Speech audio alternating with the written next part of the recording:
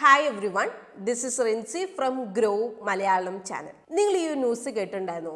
Indian ഹിസ്റ്ററിയിൽ തന്നെ ആദ്യമായിട്ട് ഒരു ഇന്ത്യൻ ഷെയറിന്റെ വില 1 ലക്ഷം കടന്നു വന്ന് 10 വർഷത്തിൽ 600% വളർന്നത്. ഇപ്പോൾ കൊള്ളാല്ലേ? പക്ഷേ നിങ്ങൾക്കറിയാവോ, ഞാൻ ഇനി പറയാൻ പോകുന്ന ഈ ഒരു കമ്പനി അവരവരുടെ ബിസിനസ് തുടങ്ങിയത് ആദ്യം ചെറിയൊരു ബലൂൺ ബിസിനസ്സിൽ നിന്നാണ്. 1946 ഇന്ത്യക്ക് സ്വാതന്ത്ര്യം കിട്ടുന്ന സമയത്ത് ഒരു ആൺകുട്ടി അവന്റെ കാര്യങ്ങളൊക്കെ നടത്തിക്കൊണ്ട് പോകാൻ ബുദ്ധിമുട്ടുന്ന ഒരു സമയമായിരുന്നു. അപ്പൊ അവന്റെ അച്ഛൻ ജയിലിലായതുകൊണ്ട് അവന്റെ കാര്യങ്ങളൊക്കെ സ്വന്തമായിട്ട് നോക്കേണ്ടതായിട്ട് വന്നു. അപ്പൊ അതുകൊണ്ട് അവൻ ബലൂൺ വിൽക്കാൻ വേണ്ടിയിട്ട് തുടങ്ങി. ഇപ്പൊ ചെറിയൊരു ബിസിനസ് ആയിരുന്നു, പക്ഷെ അവന്റെ ആവശ്യത്തിനുള്ള പണമൊക്കെ അതിൽ നിന്ന് അവന് ലഭിക്കുന്നുണ്ടായിരുന്നു. കുറച്ച് പതിറ്റാണ്ടുകൾ കഴിഞ്ഞപ്പം ഈ ഒരു ചെറിയൊരു ബിസിനസ് വളർന്ന് 43,000 കോടിയുടെ ഒരു ബിസിനസ് ആയിട്ട് മാറി. അപ്പം നിങ്ങൾക്ക് ഇതൊക്കെ കേട്ടിട്ട് വിശ്വസിക്കാൻ വേണ്ടി പറ്റുന്നുണ്ടോ? ചെറിയൊരു തുടക്കത്തിൽ നിന്നുകൊണ്ട് ഇത്രയും വലിയൊരു വിജയം.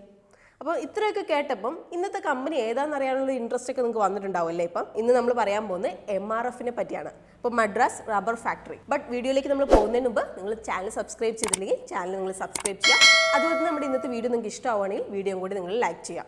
So let's begin today's video.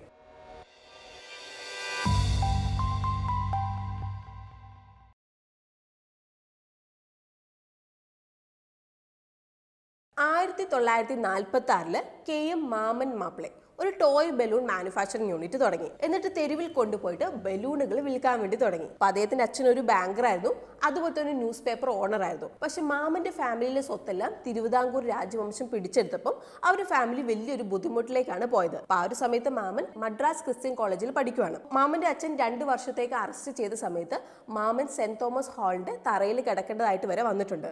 പക്ഷെ ആ ഒരു ബുദ്ധിമുട്ടുകളുടെ മുമ്പിലൊന്നും തോൽക്കാൻ വേണ്ടിയിട്ട് മാമൻ തയ്യാറായിരുന്നില്ല.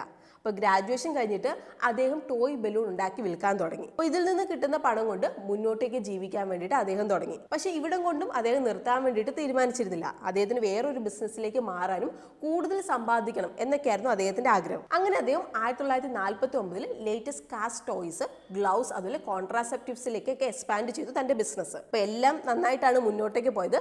പക്ഷെ അദ്ദേഹം അവിടെ കൊണ്ട് നിർത്തിയില്ല. 1952 അദ്ദേഹത്തിന് മനസ്സിലായി ഫോറിൻ കമ്പനിയാണ് ഇന്ത്യയിൽ റീത്രെഡിംഗ് പ്ലാന്റിലേക്ക് ത്രെഡ് റബ്ബർ സപ്ലൈ ചെയ്യുന്നതെന്ന്. ഇപ്പോൾ റീത്രെഡിംഗ് എന്ന് പറഞ്ഞിട്ടുണ്ടെങ്കിൽ പഴയ ടയറുകൾ റീയൂസ് ചെയ്യുന്ന പ്രോസസ്സാണ്. അതുപോലെ ത്രെഡ് എന്ന് പറഞ്ഞിട്ടുണ്ടെങ്കിൽ റബ്ബർ ടയറിന്റെ ഏറ്റവും മുകളിലെ ഭാഗമാണ്, അതായത് ടയർ ഗ്രൗണ്ടിൽ ടച്ച് ചെയ്യുന്ന ഭാഗം. അപ്പോൾ മാമൻ മാപ്പിളെ ഈ ഒരു പ്രോസസ്സിൽ ഒരു സാധ്യത ഉണ്ടെന്ന് മനസ്സിലാക്കി, മാത്രമല്ല ഇത് അദ്ദേഹത്തിന് ചെയ്യാൻ സാധിക്കുമെന്നും അദ്ദേഹം വിശ്വസിച്ചു. അപ്പൊ അതുകൊണ്ട് തന്നെ ബലൂൺ ബിസിനസ്സിൽ കിട്ടിയ മൊത്തം വരുമാനവും ഈ ഒരു പുതിയ ബിസിനസ്സിലേക്ക് ഇടാൻ വേണ്ടിയിട്ട് അദ്ദേഹം വിചാരിച്ചു. ഇപ്പൊ MRFന്റെ ഏറ്റവും ഹൈലൈറ്റ് ഉള്ള ഒരു പോയിന്റ് എന്ന് പറയുന്നത് ആ ഒരു കാലത്ത് ത്രെഡ് റബ്ബർ മാനുഫാക്ചർ ചെയ്ത ഒരേ ഒരു ഇന്ത്യൻ കമ്പനിയായിരുന്നു അവര്. അപ്പം ഈ ഒരു സെക്ടറിൽ ബാക്കി കമ്പനികളൊക്കെ ഫോറിൻ കമ്പനികളായിരുന്നു. ഈ ഒരു ഇൻഡസ്ട്രിയിൽ ലീഡറായിട്ട് MRFന് മാറാൻ വേണ്ടിയിട്ട് കഴിഞ്ഞു. അപ്പൊ 4 വർഷത്തിനുള്ളിൽ, അതായത് 1956 MRFന്റെ മാർക്കറ്റ് ഷെയർ 50% എത്തി. സോ ഇതായിരുന്നു ഇന്ത്യയിൽ നിന്ന് പല ഇന്റർനാഷണൽ കമ്പനികളും പോകാൻ വേണ്ടി വന്നിട്ടുണ്ടായിരുന്ന ഒരു കാര്യം. അപ്പൊ ഇവരുടെ 50% മാർക്കറ്റ് ഷെയറിന്റെ റീസൺ എന്ന് പറയുന്നത് അവരുടെ ക്വാളിറ്റി സ്റ്റാൻഡേർഡ് തന്നെയായിരുന്നു. ഇപ്പൊ ത്രെഡ് റബ്ബർ വിജയിച്ചപ്പോൾ അദ്ദേഹം അടുത്ത പടി കയറാൻ വേണ്ടിയിട്ടാണ് അദ്ദേഹം ചിന്തിച്ചത്.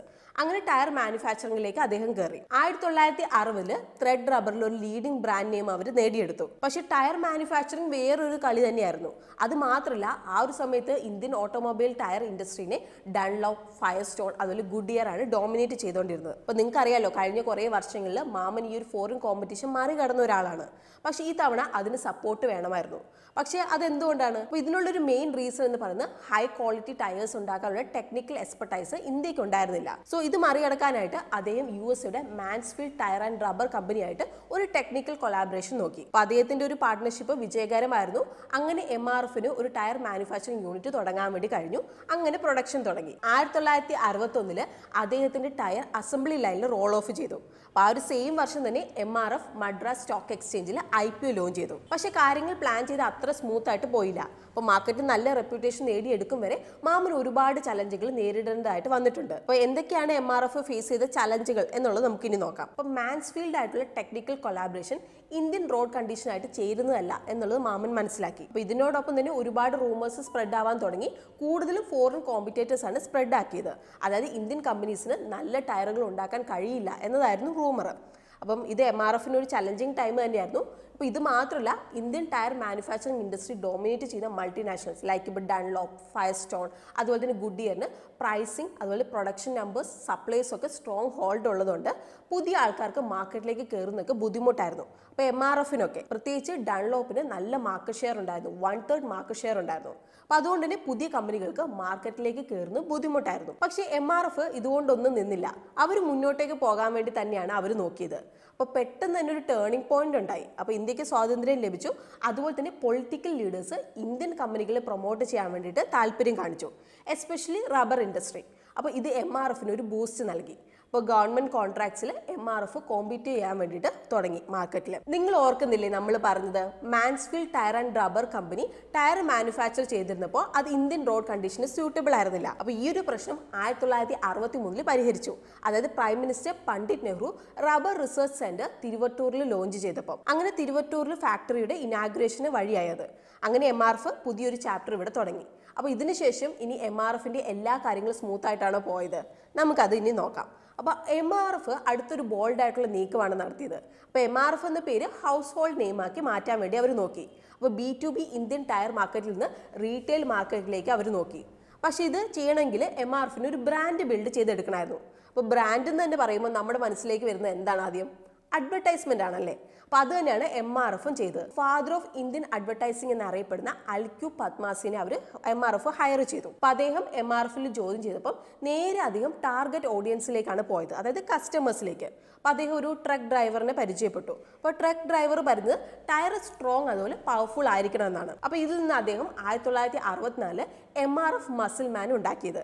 അത് MRF ടയറിന്റെ സ്ട്രെങ്ത് ആണ് കാണിക്കുന്നത്. അപ്പോൾ ഈ ഒരു മസിൽ മാൻ പിന്നീട് TV കൊമേഴ്ഷ്യലൊക്കെ ഫീച്ചർ ചെയ്യാൻ വേണ്ടിയിട്ട് തുടങ്ങി. അപ്പോൾ 1980കളിലൊക്കെ പെട്ടെന്ന് തന്നെ അത് എല്ലാവർക്കും റിലേറ്റ് ചെയ്യാൻ പറ്റുന്ന ഒരു ഇമേജ് ആയിട്ട് തന്നെ മാറാൻ വേണ്ടി തുടങ്ങി. ഇനി നമ്മുടെ കഥയിലേക്ക് തിരിച്ചു വരുവാണെങ്കിൽ 1964 തന്നെ MRF ബീററ്റിൽ ഓവർസീസ് ഓഫീസ് സെറ്റപ്പ് ചെയ്തു ടയർ എക്സ്പോർട്ട് ചെയ്യാൻ വേണ്ടിയിട്ട്.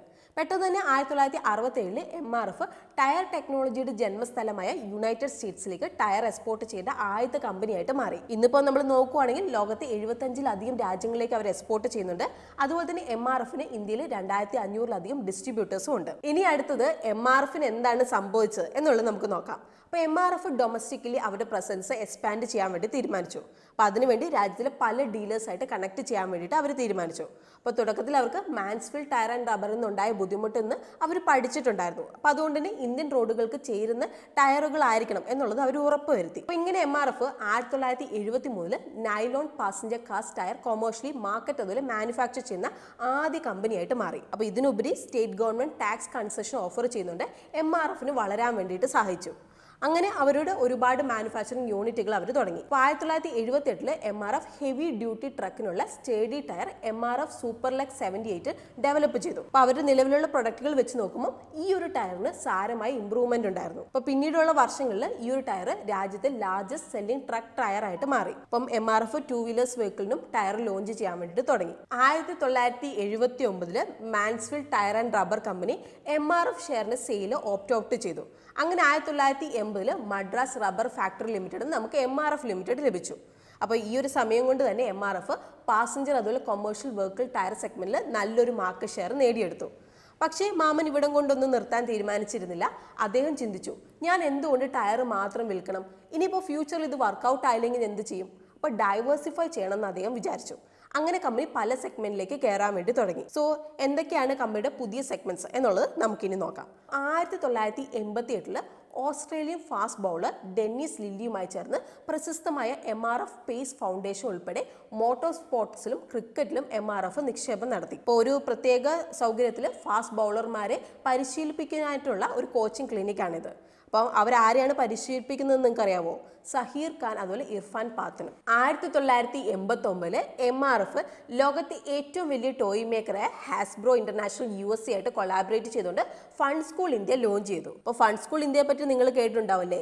പക്ഷേ MRF ആണ് ഇത് ഓൺ ചെയ്യുന്നതെന്ന് നിങ്ങൾക്ക് അറിയാമായിരുന്നോ? അപ്പോൾ അറിയാമായിരുന്നെങ്കിൽ നിങ്ങളത് താഴെ നിങ്ങൾ കമൻസിൽ നിങ്ങൾ പറയാം. അപ്പോൾ അതേ വർഷം തന്നെ MRF global കമ്പനികളായിട്ട് സഹകരിച്ചിട്ട് paint, conveyor, elevator belting ബിസിനസ്സിലേക്ക് കയറി. അപ്പം മാമന് സ്പോർട്സ് ഇഷ്ടമായിരുന്നു. അപ്പോൾ സ്പോർട്സിനോടുള്ള സ്നേഹത്താൽ 1990 മുംബൈയിൽ 6th world cup championship host ചെയ്തു. പിന്നീട് 1997 MRF ആദ്യമായി ഫോർമുല 3 കാറുകൾക്ക് വേണ്ടിയുള്ള ചുവട് വെച്ചു. അപ്പോൾ ഫോർമുല കാർ ടയറുകൾ, ടർമാക് ആൻഡ് ഡേർട്ട്, മോട്ടോക്രോസ് ടയറുകൾ കൂടാതെ FIA, CIK കാർട്ടിംഗ് ടയറുകൾ എന്നിവ വേൾഡ് ക്ലാസ് ടയറുകളായിട്ട് വികസിപ്പിച്ചെടുത്ത ഇന്ത്യയിലെ ഏക ടയർ കമ്പനിയാണിത്. അപ്പോൾ സ്പോർട്സിന്റെ കീഴിൽ എന്തുകൊണ്ടാണ് MRF ഇത്രയധികം എന്ന് നിങ്ങൾ ചിന്തിക്കുന്നുണ്ടാവും അല്ലേ? അപ്പോൾ ഇതെല്ലാം മാർക്കറ്റിങ്ങിന്റെ കളിയാണോ? നമുക്ക് അത് നോക്കാം. ഇനി നിങ്ങൾ ഓർക്കുന്നുണ്ടോ ക്രിക്കറ്റ് ബാറ്റിൽ MRF എന്ന് എഴുതിയിട്ടുള്ളത്? ഇപ്പോൾ MRFിന്റെ മാർക്കറ്റിംഗ് സ്ട്രാറ്റജി ടാർഗറ്റ് ചെയ്തിരുന്നത് ക്രിക്കറ്റ് പ്രേമികളെയാണ്. അപ്പോൾ അതുകൊണ്ട് തന്നെ ക്രിക്കറ്റ് ബാറ്റുകളിൽ അവർ അഡ്വർടൈസ് ചെയ്യാൻ വേണ്ടി തുടങ്ങി. അപ്പോൾ സച്ചിൻ ടെണ്ടുൽക്കർ, വിരാട് കോഹ്ലിയൊക്കെ MRFിന്റെ ബ്രാൻഡ് അംബാസിഡർമാരായി. അങ്ങനെ കുട്ടികളുടെ ഇടയിൽ ഈ ഒരു ബ്രാൻഡ് പോപ്പുലറായി. അപ്പം ശരിക്കും ആരാണല്ലേ വിചാരിച്ചത് ഒരു സിമ്പിൾ ടയർ അത് ആക്ച്വലി ആളുകളുമായിട്ട് കണക്ട് ചെയ്യാൻ പറ്റുന്ന രീതിയിൽ ബ്രാൻഡ് ചെയ്യാമെന്ന്? പക്ഷേ എന്തുകൊണ്ടാണ് സ്പോർട്സ്? കാരണം സ്പോർട്സ് MRF ടയർ പോലെ കരുത്തും ശക്തിയും സൂചിപ്പിക്കുന്നു. സോ ഇതാണ് MRFിന്റെ ഹിസ്റ്ററി. ഇനി നമുക്ക് ഇന്ന് MRF എവിടെ എത്തി നിൽക്കുന്നു എന്നുള്ളത് നമുക്ക് നോക്കാം. ഇന്ന് MRF passenger cars, 2 wheelers, 3 wheelers, trucks, farm tractors, pickup കാർസിനൊക്കെ tyre manufacture ചെയ്യുന്നുണ്ട്. അപ്പോൾ ഇന്ത്യൻ എയർഫോഴ്സിന്റെ സുഹോയി SU-13 യുദ്ധവിമാനങ്ങളുടെ ടയറുകൾ വിതരണം ചെയ്യുന്ന ആദ്യത്തെയും ഏക ഇന്ത്യൻ കമ്പനി MRF ആണെന്നുള്ളത് നിങ്ങൾക്ക് അറിയാമായിരുന്നോ? അപ്പം ഇവർ sports goods, paints and quotes, pre threads manufacture ചെയ്യുന്നുണ്ട്. അപ്പോൾ ഫൺ സ്കൂൾ എന്ന ബ്രാൻഡിലൂടെ കുട്ടികൾക്കുള്ള പസിലുകൾ, ഗെയിമുകൾ, കളിപ്പാട്ടം എന്നിവയൊക്കെ ഇവർ നിർമ്മിക്കുന്നുണ്ട്. അപ്പോൾ കമ്പനിക്ക് 4 സബ്സിഡറീസ് ഉണ്ട്: MRF corporation limited, MRF international limited. അപ്പോൾ ഫൈനാൻഷ്യൽ 2023 കമ്പനിയുടെ കൂടുതൽ റവന്യൂ, അതായത് 90.5% വരുമാനം ഓട്ടോമൊബൈൽ ടയറിൽ നിന്നാണ് വരുന്നത്. 5.9% ഓട്ടോമൊബൈൽ ട്യൂബ്സിൽ നിന്നും, 1.85% സ്പെഷ്യാലിറ്റി കോട്ടിങ്ങിൽ നിന്നും. അപ്പോൾ മൊത്തം വരുമാനത്തിൽ 91.8% ഇന്ത്യയിൽ നിന്നാണ്, 8.2% എക്സ്പോർട്സിൽ നിന്നാണ് വരുന്നത്. ലോകത്തെ second strongest tyre ബ്രാൻഡായിട്ട് MRF recognise ചെയ്തിട്ടുണ്ട്. അതുപോലെ 2023 ബ്രാൻഡ് ഫൈനാൻസ് റിപ്പോർട്ടിൽ most valuable Indian tyre ബ്രാൻഡായിട്ടും recognise ചെയ്തിട്ടുണ്ട്. അപ്പോൾ ബ്രാൻഡ് ഫൈനാൻസ് എന്ന് പറയുന്നത് ലീഡിംഗ് ബ്രാൻഡ് വാല്യൂഷൻ കൺസൾട്ടൻസിയാണ്. ഇനി നമുക്ക് കമ്പനിയുടെ റവന്യൂവിനെ കുറിച്ച് നമ്മൾ പറയുകയാണെങ്കിൽ കഴിഞ്ഞ വർഷത്തെ അപേക്ഷിച്ച് റവന്യൂ 10% കൂടി 57.25 ബില്യൺ രൂപയായി. അപ്പോൾ ഇന്ത്യയിൽ സ്ഥിരമായിട്ടുള്ള ഡിമാൻഡും പ്രൊഡക്റ്റിന്റെ ഉയർന്ന വിലയും കാരണം. അപ്പോൾ കയറ്റുമതി വരുമാനത്തിൽ നോക്കുകയാണെങ്കിൽ കഴിഞ്ഞ വർഷത്തെ അപേക്ഷിച്ച് 5% ഉയർന്നു. അപ്പോൾ ഫൈനാൻഷ്യൽ 2023 18.8 ബില്യൺ. അപ്പോൾ കഴിഞ്ഞ ക്വാർട്ടറിനെ അപേക്ഷിച്ച് പ്രോഫിറ്റ് മാർജിൻ 4.9% ഇംപ്രൂവ് ആയിട്ടുണ്ട്. കഴിഞ്ഞ വർഷം 37%. ഇനി നമ്മൾ വർക്കിംഗ് ക്യാപിറ്റൽ സൈക്കിൾ നോക്കുകയാണെങ്കിൽ മാർച്ച് 2022 വർക്കിംഗ് ക്യാപിറ്റൽ സൈക്കിൾ 49 ദിവസത്തിൽ നിന്ന് മാർച്ച് 2023 19 ദിവസമായിട്ട് കുറഞ്ഞു. അപ്പോൾ വർക്കിംഗ് ക്യാപിറ്റൽ സൈക്കിൾ ഇംപ്രൂവ് ചെയ്യുക എന്ന് പറഞ്ഞാൽ നെറ്റ് വർക്കിംഗ് ക്യാപിറ്റലിനെ ക്യാഷ് ആക്കി കൺവേർട്ട് ആക്കാനുള്ള ദിവസം കുറയ്ക്കുന്നു എന്നാണ്. അപ്പോൾ സിമ്പിളായിട്ട് പറയുകയാണെങ്കിൽ ബെറ്റർ ലിക്വിഡിറ്റി പൊസിഷൻ. അടുത്ത് ക്യാപിറ്റൽ വർക്ക് ഇൻ പ്രോഗ്രസ് നമുക്ക് നോക്കാം. അപ്പോൾ ഈ ഒരു ടേബിൾ നിങ്ങൾ നോക്കിയിട്ടുണ്ടെങ്കിൽ നിങ്ങൾക്ക് capital work in progress ageing schedule നിങ്ങൾക്ക് കാണാം. അതായത് പ്രൊജക്റ്റുകൾ എത്രത്തോളം പുരോഗമിക്കുന്നു എന്നുള്ളത് നമുക്ക് കാണാൻ വേണ്ടിയിട്ട് സാധിക്കും. അതായത് പദ്ധതികൾ പൂർത്തീകരിക്കുന്നതിലെ കാലതാമസങ്ങളോ പ്രശ്നങ്ങളോ തിരിച്ചറിയുന്നതിന് ഇത് സഹായിക്കും. അപ്പോൾ ക്യാപിറ്റൽ വർക്ക് ഇൻ പ്രോഗ്രസ്സിൽ 3 വർഷത്തിൽ ഏറെയുള്ള തുക വളരെ കുറവാണ്. അതായത് മിക്കവാറും പദ്ധതികൾ കൃത്യസമയത്ത് തന്നെ പൂർത്തീകരിക്കാറുണ്ട്. ഇനി നമുക്ക് കമ്പനിയുടെ സ്ട്രെങ്ത്തും വീക്ക്നെസ്സും എന്തൊക്കെയാണ് എന്നുള്ളത് നമുക്ക് ഡീറ്റെയിൽ ആയിട്ട് നമുക്ക് നോക്കാം. അപ്പോൾ ആദ്യം നമുക്ക് കമ്പനിയുടെ സ്ട്രെങ്ത് എന്തൊക്കെയാണ് എന്നുള്ളത് നമുക്ക് നോക്കാം. അപ്പോൾ 25% മാർക്കറ്റ് ഷെയറോടെ രാജ്യത്തിലൊരു ഡോമിനന്റ് പ്രസൻസ് ഉള്ള ഒരു കമ്പനിയാണ് ഇവർ. അപ്പം ഇതവർക്കൊരു സ്ട്രോങ് ബ്രാൻഡ് അതുപോലെ തന്നെ പ്രൈസിംഗ് പവറിന് കാരണമാക്കിയിട്ടുണ്ട്. അപ്പം ഇതിനൊക്കെ ഉപരിയായിട്ട് ടയർ ഇൻഡസ്ട്രിക്ക് ഓൾമോസ്റ്റ് എല്ലാ സബ് സെഗ്മെന്റിലും കമ്പനിക്ക് പ്രസൻസ് ഉണ്ട്. ലൈക്ക് ഇപ്പോൾ 2 wheelers, trucks, passenger cars, jeep, small commercial vehicle, light commercial vehicle, farm, of the road, ഏവിയേഷനിലൊക്കെ. അപ്പോൾ ഇതൊക്കെ അവർക്കൊരു പ്രൊഡക്റ്റ് ഡൈവേഴ്സിഫിക്കേഷൻ നൽകുന്നുണ്ട്. 2022-23 കമ്പനിയുടെ ഓപ്പറേഷനിൽ നിന്നുള്ള റവന്യൂ നല്ല രീതിയിൽ വളർന്നിട്ടുണ്ട്. അപ്പോൾ കഴിഞ്ഞ വർഷത്തെ വെച്ച് നമ്മൾ കമ്പയർ ചെയ്യുമ്പോൾ കോവിഡ് പാൻഡമിക് അതുപോലെ യുക്രൈൻ യുദ്ധം കാരണം റോ മെറ്റീരിയൽ പ്രൈസ് കൂടാൻ കാരണമാക്കിയതുകൊണ്ട് കമ്പനി ചലഞ്ചുകളൊക്കെ ഫേസ് ചെയ്യേണ്ടതായിട്ട് വന്നിട്ടുണ്ട്. അപ്പോൾ പതുക്കെ ഈ ഒരു കോസ്റ്റ് കൂടിയത് പാസ് ഓൺ ചെയ്തത് ഒഴിച്ച് ആദ്യത്തെ 3 ക്വാർട്ടറിൽ പ്രോഫിറ്റബിലിറ്റിയും കുറവായിരുന്നു. പക്ഷെ പിന്നീട് റോ മെറ്റീരിയൽ പ്രൈസ് ഒക്കെ ശരിയായി വന്നു. അപ്പോൾ അതുകൊണ്ട് തന്നെ 4th ക്വാർട്ടറിൽ പ്രോഫിറ്റബിലിറ്റിക്ക് കാരണമായിട്ടുണ്ട് ഇത്. ഇനി കമ്പനിയുടെ അടുത്തൊരു അഡ്വാൻറ്റേജ് അവരൊരു പ്രൊഡക്ട്സ് വെച്ച് ഇന്നോവേഷൻ ചെയ്യുന്നതുകൊണ്ട് ഇരിക്കും. അപ്പം ഈ ഒരു ടയർ സെഗ്മെന്റ് എവിടെയും പോകുന്നില്ല. കാരണം ഇപ്പോൾ ഇലക്ട്രിക് കാറ്, ബൈക്സ്, 2 വീലേഴ്സ് ഒക്കെ വന്നാലും ടയർ എവിടെയും പോകുന്നില്ല. അപ്പോൾ പോപ്പുലേഷൻ അതുപോലെ ഇൻകം ലെവൽ കൂടുമ്പോൾ വാഹനങ്ങളുടെ ഡിമാൻഡും കൂടുത്തു തന്നെ ഉള്ളൂ. അപ്പോൾ അതായത് കൂടുതലും ടയറിന് ആവശ്യം വരുത്തേ ഉള്ളൂ ഇനി മുന്നോട്ടേക്കായാലും. ഇനി നമുക്ക് കമ്പനിയുടെ വീക്ക്നെസ് എന്തൊക്കെയാണ് എന്നുള്ളത് നമുക്ക് നോക്കാം. ഇപ്പോൾ MRFിന്റെ സക്സസ് എന്ന് പറയുന്നത് ഓട്ടോമൊബൈൽ ഡിമാൻഡായിട്ട് ക്ലോസ്ലി ടൈഡ് ആണ്. അപ്പോൾ ഇത് സൈക്ലിക്കൽ നേച്ചർ എന്ന് പറയാം. അപ്പോൾ ഇവിടെ പകുതിയിലധികം റവന്യൂ കൊമേഴ്ഷ്യൽ സെഗ്മെന്റിൽ നിന്നാണ് വരുന്നത്. അപ്പോൾ ഇക്കണോമിക് ഗ്രോത്തിൽ ഇപ്പോൾ എന്തെങ്കിലും സ്ലോ ഡൗൺ അല്ലെങ്കിൽ ഇൻഫ്രാസ്ട്രക്ചർ അതുപോലെ റിലേറ്റഡ് സെക്ടറിൽ ഇപ്പോൾ ഇൻവെസ്റ്റ്മെന്റ് സ്ലോ ഡൗൺ വന്നിട്ടുണ്ടെങ്കിൽ ഡിമാൻഡിൽ ഇമ്പാക്ട് ഉണ്ടാക്കാം. അപ്പം ഇതിനൊക്കെ ഉപരിയായിട്ട് MRF establish domestic tyre manufacturers like ഇപ്പോൾ Apollo tyres, JK tyres, BKT tyres എന്നൊക്കെ കോമ്പറ്റീഷൻ നേരിടുന്നുണ്ട്. അപ്പോൾ കഴിഞ്ഞ കുറച്ച് വർഷമായിട്ട് MRFിന്റെ മാർക്കറ്റ് പൊസിഷൻ മോശമായിട്ടുണ്ട്. അതുപോലെ തന്നെ അവരുടെ പ്രൊഡക്ട്സിന്റെ മുകളിൽ വളരെ കുറച്ച് പ്രൈസിംഗ് പവറേ അവർക്ക് ഇപ്പോൾ ഉള്ളൂ. അപ്പോൾ ഇത് അവരുടെ പ്രോഫിറ്റ് വളർച്ചയെ ലിമിറ്റ് ചെയ്യുമെന്നാണ് പ്രതീക്ഷിക്കുന്നത്. ഇനി നമുക്ക് ഇന്നത്തെ വീഡിയോയുടെ ലാസ്റ്റ് പാർട്ടിലേക്ക് നമുക്ക് പോകാം. അപ്പോൾ MRF എന്നുള്ള മെയിൻ ലെസൺസ് എന്തൊക്കെയാണ് എന്നുള്ളത് നമുക്ക് നോക്കാം. അപ്പോൾ MRFന്റെ സക്സസ് സ്റ്റോറിയിൽ നിന്ന് നമുക്ക് ഒരുപാട് വാല്യുബിൾ ലെസൺസ് നമുക്ക് പഠിക്കാനുണ്ട്. അപ്പോൾ MRFൽ നമുക്ക് പഠിക്കാനുള്ള ആദ്യത്തെ പാഠം എന്ന് പറഞ്ഞാൽ പെർസിസ്റ്റൻസ് ആൻഡ് റിസലൻസ് ആണ്. അപ്പോൾ നമ്മൾ കണ്ടു MRFന്റെ ഫൗണ്ടർ മാമൻ മാപ്പിളെ ഫേസ് ചെയ്യേണ്ടതായിട്ട് വന്ന ചലഞ്ചുകൾ.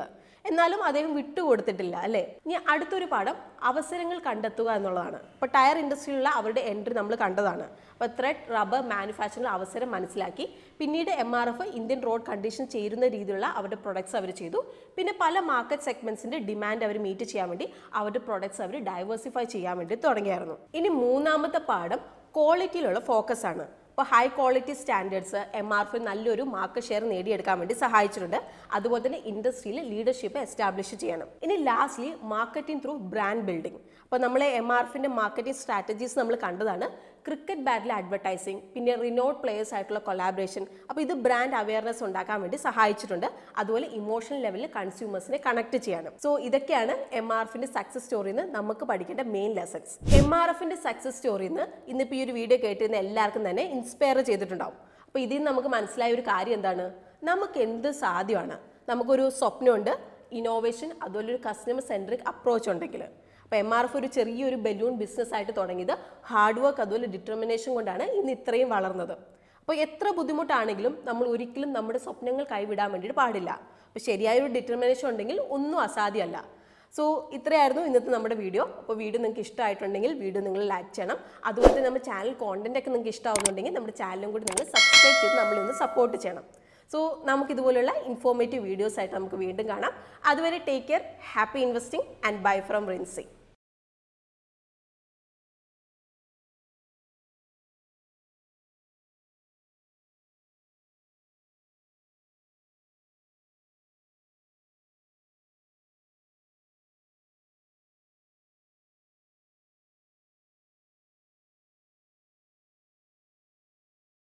Investment in securities market are subject to market risks. Read all the related documents carefully before investing. Please read the risk disclosure documents carefully before investing in equity shares, derivatives, mutual fund, and or other instruments traded on the stock exchanges.